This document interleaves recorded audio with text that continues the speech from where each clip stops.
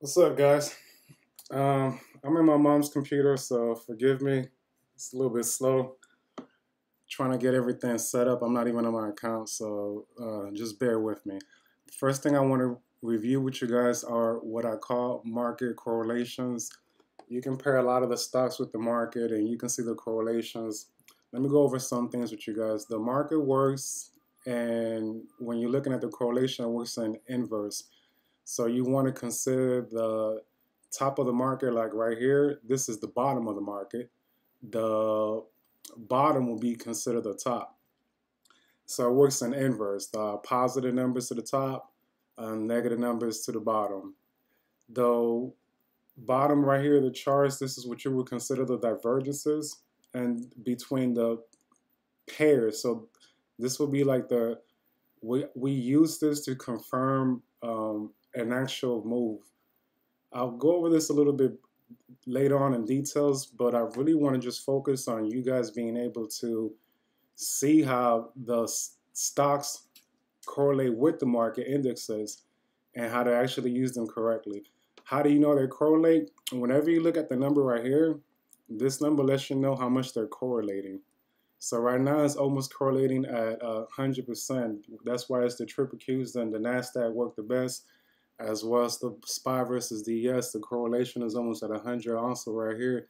That's why they work the best together.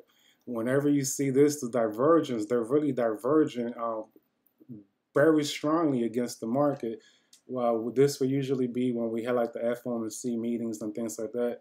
But let's focus on this for the moment, the chart. I really don't like to use it at the lower time frames. It's easier to show you guys how they work at the lower ones. I rather use this at the 30s, hourly, and the slower time frames, and I'll show you guys a little bit why. It's best to confirm market trends, and if you have like a longer move, or if you're shorting the market, and or if you want to just play it longer, it confirms your trends. And let me show you guys how. So like I said, right now it's moving side to side, and you can tell because it's still indecisive on both of these, on the SPY versus the ES, and also on the triple Qs versus the NASDAQ. Okay, so at the moment it's saying that it's going up. So this correlation, when it's moving up, remember, if this is going up, that means the market is going down. On the ES, SPY, and on the NASDAQ and the triple Qs is going up. And how do we know?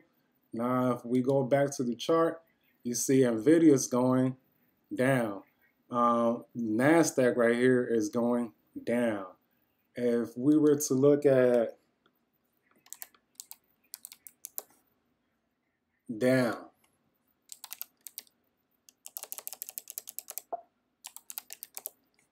down,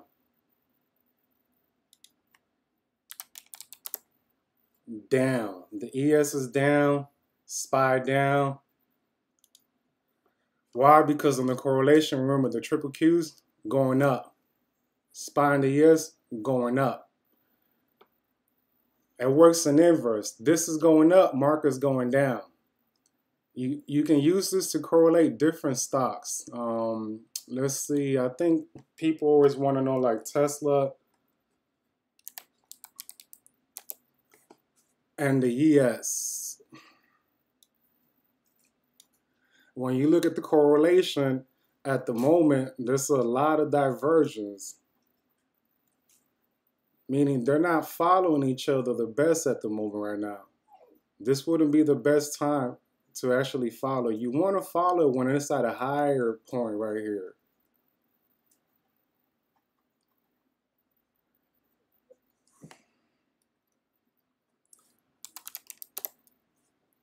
Let me show you guys why I say use it at a higher time frame.